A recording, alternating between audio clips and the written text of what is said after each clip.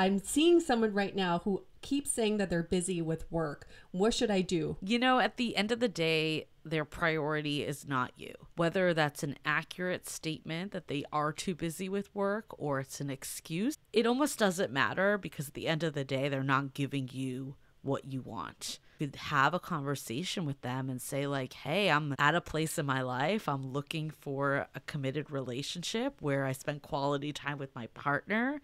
I'm really like excited about you and where this is going, but I feel like that part's missing. What can we do about it? Action speaks louder than words. If you're seeing an imbalance of time spent between work and you kind of know where you stand here. And it is important to have a heart-to-heart conversation with your partner and say, listen, I want to be a priority too, but if work right now is what you want to prioritize, I respect that. That's not what I'm looking for. And I think we should respectfully exit out of this relationship.